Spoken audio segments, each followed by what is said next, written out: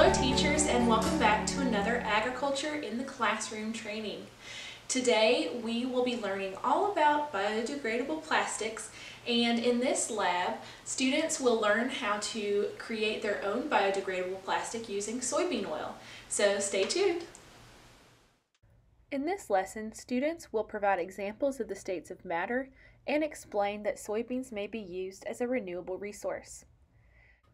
You will need cornstarch, water, soybean oil, Ziploc bags, measuring spoons or a tablespoon, a dropper, and food coloring.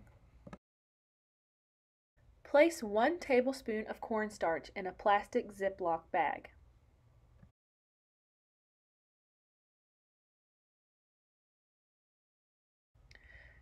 To the cornstarch, add 2 drops of soybean oil.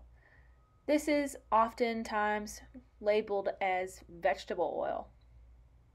I don't have a dropper, so I'm using a skewer to drop in 2 drops.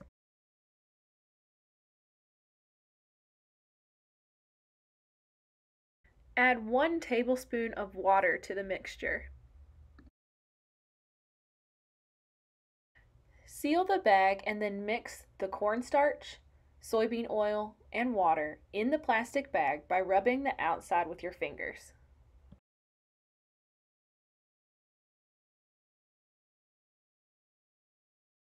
Once that is a consistent texture, add 2 drops of food coloring, seal the bag, and mix again.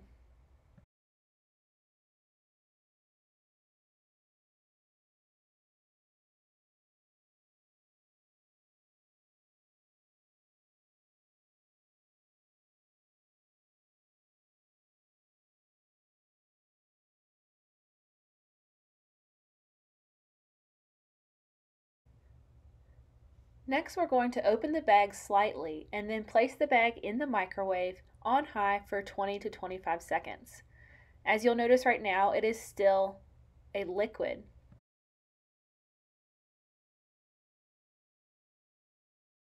Here is our biodegradable plastic. Notice how it's now a solid. Be careful because the bag may still be hot, but you can turn the bag inside out to remove your biodegradable plastic. How has the consistency of your plastic changed since you microwaved it? How might it change in the future? What do you think might happen if you put your biodegradable plastic in water?